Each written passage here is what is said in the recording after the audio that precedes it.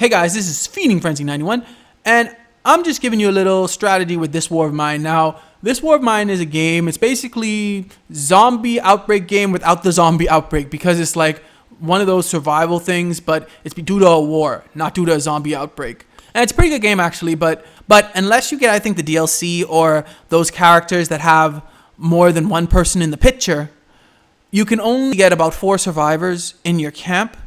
And each survivor has different skills, and some of them have drawbacks too. So you got to be careful when choosing. So I'm going to give you my 4 best attributes. Not necessarily the survivors themselves, but my 4 best attributes for when you're picking your own scenario in This War of Mine.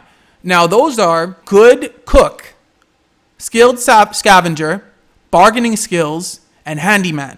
These were the 4 characters I went with, but I'm not necessarily, like I said, recommending these characters. I actually went with Livia because she's pregnant. I wanted to make it a little harder for me because, you know, she's pregnant. But if you're picking your characters, why these skills are the best, I believe, is because Handyman basically uses less materials when making things, like basically anything. And especially at the beginning, that's really good because there are so many things to make at the beginning. And good cook uses less fuel when making the food. So fuel is needed, especially during the winter. So you definitely want to conserve fuel because fuel is needed for a good amount of stuff. Like I think it's needed when cleansing alcohol, when making moonshine, fuel is needed. So you definitely want to conserve fuel. So that's a good thing. And then when it comes to bargaining, see, there's a trader. And this trader, he comes, and of course there are other places you can bargain in the world, depending on which stuff appears.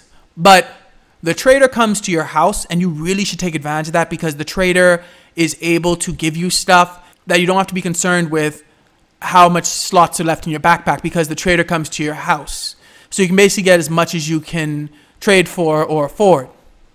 And the reason why you want a skilled scavenger, and I'll tell you why I specifically went with Marco, is because when you scavenge, you want someone who's able to get a good amount of stuff and who's fast and stuff, just in case you're in a dangerous area or something like that in general. But I went with Marco because even though I think Boris has the most, I think Boris has 17 slots in his backpack. Marco has the best of both worlds to me. He's like fast. Has 15 slots in his backpack, which is only 2 less than Boris. So I think I would go with Marco because he's just a really good scavenger, but he also is fast. So those were the 4 I went for when doing my own scenario. And there's the list again, just to let you know.